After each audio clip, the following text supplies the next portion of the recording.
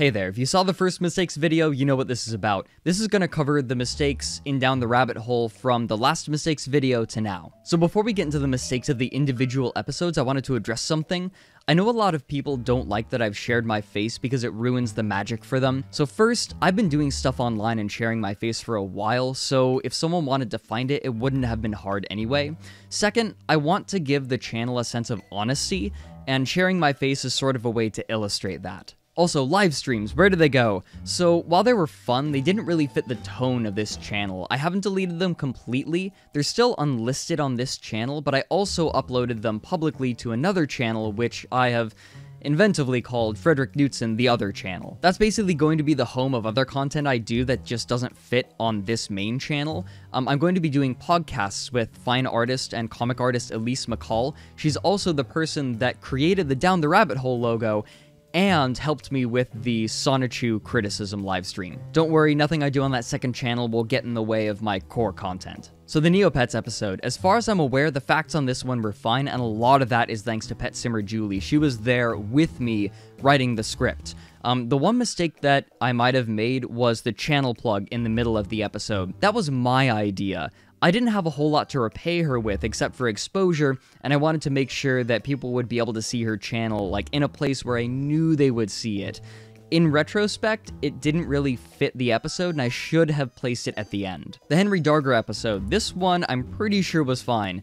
Not a lot to add. This is one of the episodes I'm most proud of. So the Finger Family videos. I understand that around the time and a little after I posted my video, there were a bunch of other videos discussing the Elsa-gate scandal. God, that is a bad name. Honestly, I was more concerned with the Finger Family videos specifically, so I didn't get into Elsa-gate where I maybe should have. So the Mouse Utopia experiments. I ended up calling the mice in the second experiment rats. We're the rats. Also, his name is Robert Malthus, not Malthus. It's one of my sillier errors. So the digital homicide finale. This one was mostly okay. One thing that I neglected to mention was that the system they used to distribute their free codes demanded that the person follow them on Twitter, but it didn't demand that they like them on Facebook.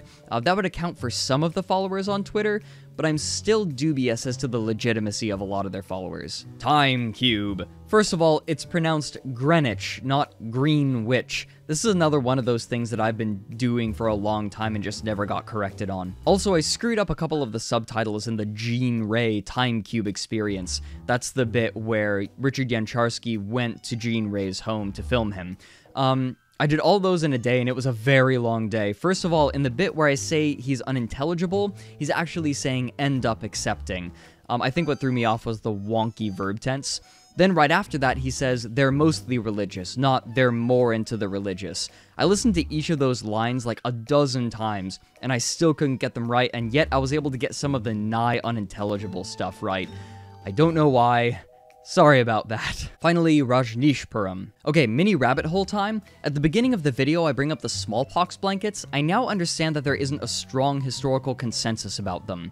While Native Americans did die in unbelievable numbers to smallpox, there isn't a preponderance of evidence that any of it was deliberately caused by giving them infected blankets. In one instance, we have evidence that British officials gave Native Americans 2 infected blankets and 1 infected handkerchief in a deliberate attempt to spread smallpox. While there was a breakout shortly afterward, it's only circumstantial evidence that they actually succeeded. We also have letters between British higher-ups of them suggesting the tactic to one another. However, we don't have hard, concrete evidence that it was performed outside of this one instance, though it seems pretty likely that they did. People try to argue that the British wouldn't have known that the disease would transfer because they didn't know germ theory, but there was a limited understanding of how disease propagated. To draw a comparison, it's not like someone needs to understand fluid mechanics to use or even build a boat. Here's an excerpt from Jonathan B. Tucker's book Scourge, the once and future threat of smallpox. I'll pause the video and read it if you like. Okay, mini rabbit hole over. I'm concerned that I didn't portray enough of the positive things that happened on Rajneeshpuram.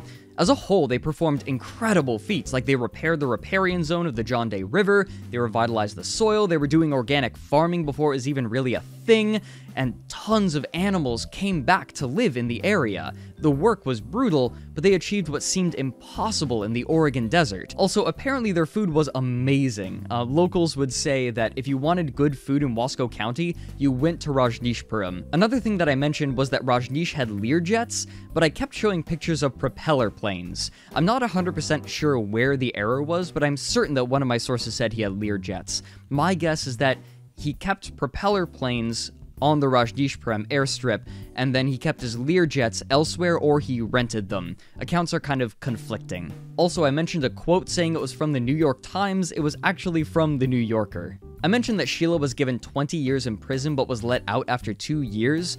That apparently was misreported. Prosecutors were attempting to put her away for 20 years, but she took a special plea bargain called an Alford plea, so she only served 2. Also, I said that Rajneeshpuram acquired assault rifles legally, but then said they were stopped when they tried to get automatic weapons. That statement makes no sense. One of the requirements of calling something an assault rifle is that it can swap between firing modes, including automatic fire.